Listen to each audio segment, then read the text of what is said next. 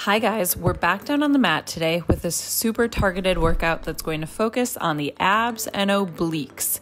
So you do not need any equipment for this workout other than your mat. If you're ready, go ahead, roll it out, and let's do it.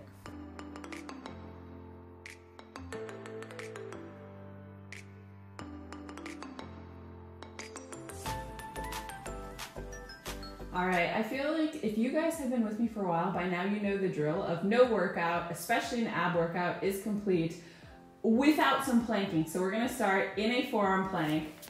That's what I said. If you want, you can modify from the knees, but if you're on the knees, just make sure that you're not here. This is not a plank. The butt should be level with the shoulders, so knees would just walk back. Otherwise, up to the toes here, and we're gonna be doing hip twists. Now, one thing I want to point out here, the feet should not be going with like this, side to side. Often I see that, and then it's really just the legs that are twisting you. The abs and obliques are doing very little. So whether you're on the feet or the knees, that stays planted. The hips, the legs do move. The legs do not move. So it's going to be a little bit smaller and it's going to be a little bit more targeted. We're going for 50 of these. So press up on the shoulders. Here we go. It's right and left. And while I've got you here, just going to mention again, I mentioned it a few times, but if you guys want some kind of shorter workouts and just other health, lifestyle, nutrition information, be sure to go and follow me on Instagram at F2DFitness. I'll leave it up here on the screen and then also down below in the description box. Leo is shouting his greeting in the background. Leo, buddy. I don't know what he's on about. He has had breakfast, so I don't know what he's on about. Sometimes after eating breakfast, he does like to be chased. So it could be that. Do you guys have cats who like to be chased? It's his favorite thing, other than the hose. The hose is his other favorite toy / game. Few more here. Here's 4, 3, 2, 1. Knees down and press back up to the knees here. So should be feeling warm through there. You're gonna come up onto the knees. So if knees are a little sensitive, I do recommend padding underneath. We're gonna drop, no, that's a lie. We're gonna extend one foot out to the side here. So if it's gonna be pointing forward, it's not out to the side like that because we wanna keep the hips square to the front. You're gonna reach arms up overhead and we're gonna take a tilt. So inhale down, exhale back up, keep back long, and then keep everything open to the front. We're doing 20 of these total, really squeezing from the obliques, engaging there. Hello, here he is. Here's my special guy. Isn't he just the greatest? So if anybody is new here, this is Leo. This is my little buddy. We do have 3 cats, but Leo is just the one who likes to be the most in the spotlight, I guess. Sometimes Layla makes an appearance. She's probably outside right now. She's our big Maine Coon kitten. Luna rarely makes appearances. Luna's actually just here to my side over there on the shelf, looking very cute. It's funny because like in person, Luna is probably, she's the most sociable in some ways. Well, Leo is too. Like Leo will go right up to people and greet them. Luna, if you're sitting for a while, she will just like demand love. Last one here. And then you're gonna drop that hand down. This bottom leg, if you need to, you can spin the foot around there to be more comfortable for the hip. Top arm comes up overhead. We're gonna float this leg 20 times. We squeeze knee to elbow, extend. But yeah, so if we have people over or anything like that, Luna is often the favorite. She's very, very popular because she's incredibly cute when we have gatherings. Like, she just always wants to be part of it. So for example, last year we hosted Thanksgiving and we had to set a separate chair at the dining room table for Luna because she insisted on sitting with everybody at the dining room table. So that's some insight into Luna. Even though she doesn't really like to show up on camera, she is very much large and in charge in person. Few more here, but they're all great. They're all great, very different. Here's 2. Last one, you're gonna keep this leg floating, arm's gonna reach straight up, so make sure it's not doing a sad sink. Make sure that you're not collapsing forward either. So we want to be pressing both hips nice and flat, and we're gonna twist through here. So you're gonna take that arm, reach through, now this hip will dip because we're twisting, and then open it back up. 20 of these. Working, like I said, to keep that leg nice and lifted. Imagine you're just wringing yourself out. So it really is a full, satisfying twist.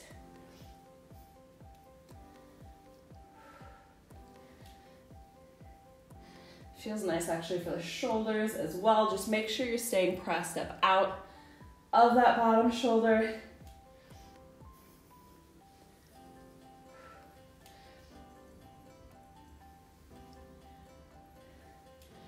And for those of you who have asked before or wondering, I do love dogs also. I've never had a dog just because I feel like I do feel like a dog is a bigger responsibility than a cat. They're pretty independent. We don't have to take them out for walks. They go to the bathroom inside. So I do feel like they're pretty independent. So like while we're working and living in a small apartment in the city makes a lot more sense. I would honestly feel guilty having a dog right now and then basically just kind of ignoring it. And I would be really lazy having to take it for walks in the winter time here, or actually right now in the summer as well. Last one there. This bottom leg, we're gonna extend, step it behind the top leg so we're at a full side plank, and we're gonna pulse here for 20. But yeah, one day I would like to have a dog when I'm living in a place with more space, so hopefully with a yard, so I could let the dog just run around the yard. And I would like to have a German Shepherd.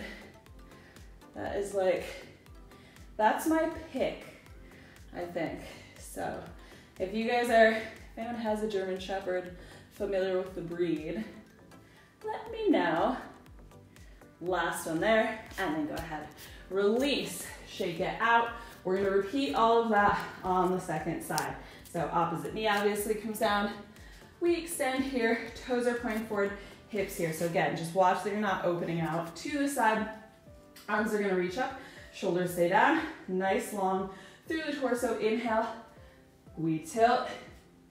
Exhale, we squeeze back up. And we never want to be too fast. So I mention this a lot, but anytime we're doing kind of the rebound, so that's gonna be the upward motion here.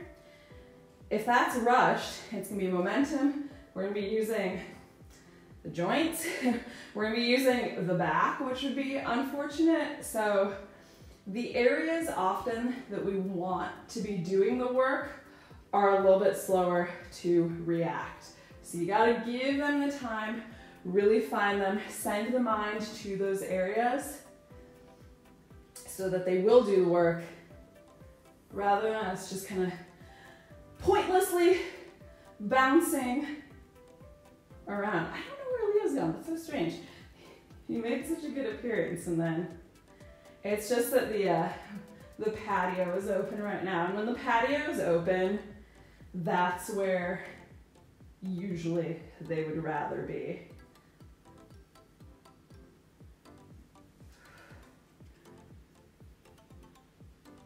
Actually surprised that Luna's not out there right now.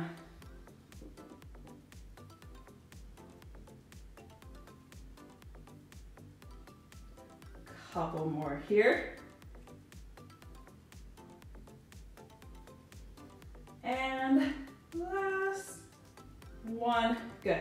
Touch that bottom hand down. Again, if you need to just turn this foot in a little bit, you can pivot on the knee. Leg lifts 20 times, knee to elbow. So we squeeze, extend. So knee should be bending a little bit above the line of the hip rather than forward. So I'm gonna show you, we don't want it to come in front because hey, guess what? You're not gonna get the oblique if you're coming just a straight line in front. This bottom hand should be directly underneath the shoulder, should be in line with the bottom knee. And it should feel like a nice stretch here as you reach. It's halfway.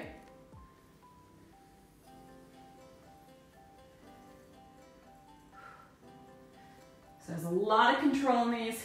If you can't quite make contact with knee to elbow, don't worry about it. It'll happen over time, but it's not always something that happens immediately. But like I said, don't sacrifice this line, so don't take it in front of the body just to be able to make contact, because that's not the move. That's not actually what we're doing here. One more here. Keep that leg up. Arm is gonna reach straight up, and we're gonna twist it through. So tuck under, big reach, open up, keeping that leg floating. So it's gonna be a little bit outer thighs and glutes as well. Might be able to hear Luna just back here. Getting distracted watching her.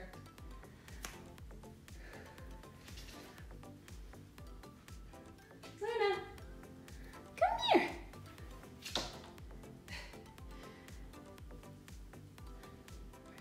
Luna does what Luna wants all the time. She is the alpha. She lays down the law around here. Even though she is much smaller, she's less than half the size of Leo. Doesn't look like it because she's got a lot of hair, but in terms of weight, she is less than half the size of Leo. And that would probably make her about a quarter of the size of Layla, the Maine Coon. But yet she is the boss. Couple more here. And last one. And then you're gonna release that foot down, step this bottom foot behind it, and we're pulsing the hips up. I know I've occasionally mentioned astrology during these workouts, but in case you're curious, all three of my cats are earth signs, and they're all different earth signs. So it is a very earth-heavy household around here. I'm not an earth sign, though I do have earth in my chart, but Luna's a Virgo, Leo is a Taurus, and Layla is a Capricorn. Last one here. So we do have a complete set, you could say. All right, we're gonna flip around here. Final little push, coming down onto the back. Just to finish it out, knees in tabletop. You're lifted into a crunch position. Mind you, you shouldn't ever be pulling it with the head like that. That's not correct. It's always a lift from the chest. I could pull the head forward as much as I want. I'm not feeling the abs doing that. So you gotta lift there, keep elbows wide, and we're doing a crisscross here. So thinking front of shoulder toward the opposite knee. We don't wanna be pulling on the neck. We don't wanna be just turning the elbow, because again, you're not gonna feel it doing those things. So you really gotta lift up opposite shoulder and reach it across. Full extension of the leg. So there's no half-assing these. I like to take a little bit of a pause each time just to really feel it. Keep going.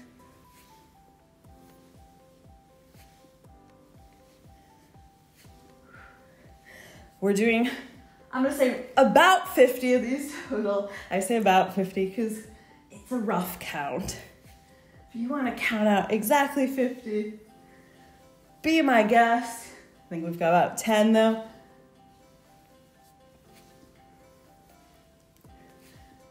Here's 4, 3, 2, 1. Knees in, and go ahead, extend the legs out long.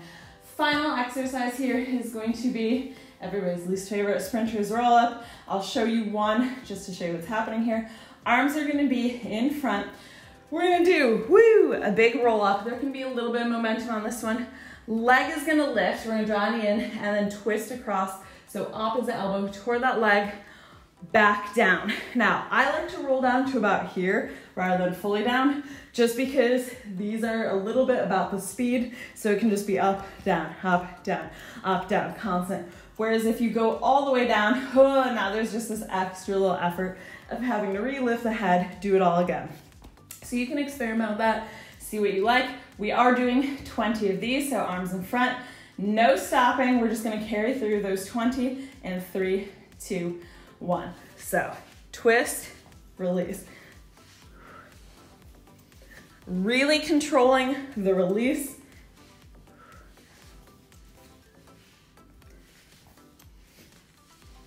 Remember to breathe. Exhale on the way up.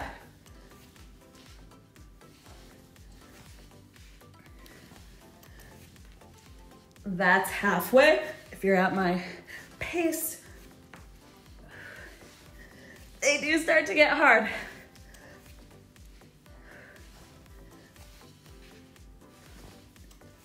Not the most graceful exercise. Here's 4.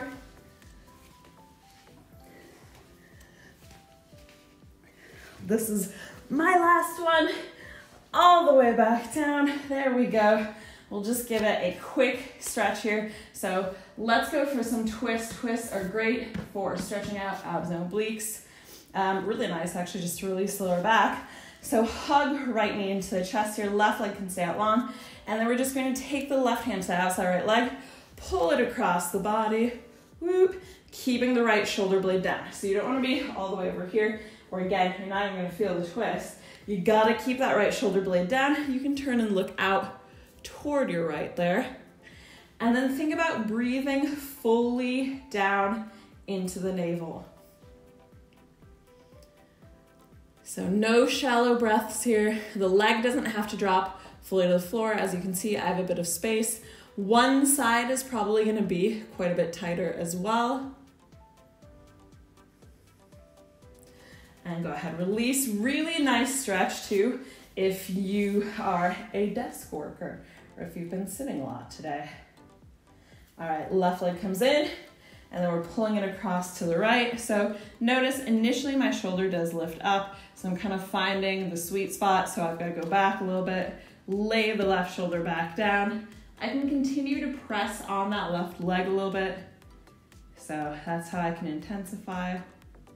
But like I said, it might not touch all the way to the floor. Probably won't.